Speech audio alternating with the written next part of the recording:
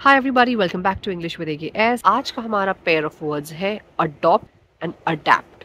Adopt जो होता है, जैसे आपने सुना होगा अडॉप्शन के बारे में, right? So adopt is taking up something as your own. जैसे कोई चीज आपने ली और फिर उसे अपना मान लिया, that is called as adopt, right? जैसे आपने कोई प्रैक्टिस अडॉप्ट कर ली।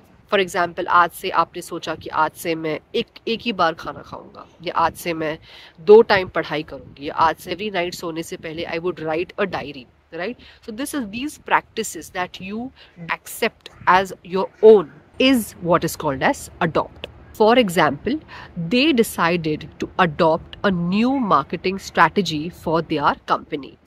On the contrary, adapt का मतलब होता है to match or to adjust or to modify to a changing environment, right? सो किसी और चेंजेस को अडेप्ट करना, जैसे फॉर एग्जाम्पल वेदर चेंज हो रहा है, राइट? सो अगर वेदर चेंज हो रहा है, so what do we adapt to the changing weather. जैसे सर्दियों में हम गर्म कपड़ों को अपना लेते हैं, तो ये जो चेंजेस हम करते हैं खुद में, right, is to adapt to the changing weather.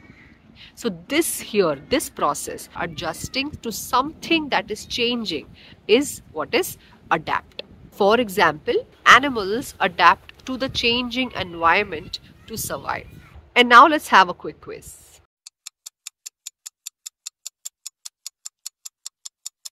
Please write your answers in the comments below. I hope आज आपने अडॉप्ट और अडेप्ट का डिफरेंस बहुत अच्छे से सीखा होगा, और आपके रेगुलर इंग्लिश यूजेज में आप ज़रूर इसे राइट वे में यूज़ करेंगे. आपको मिलूंगी मैं एक और पेयर ऑफ वर्ड्स के साथ.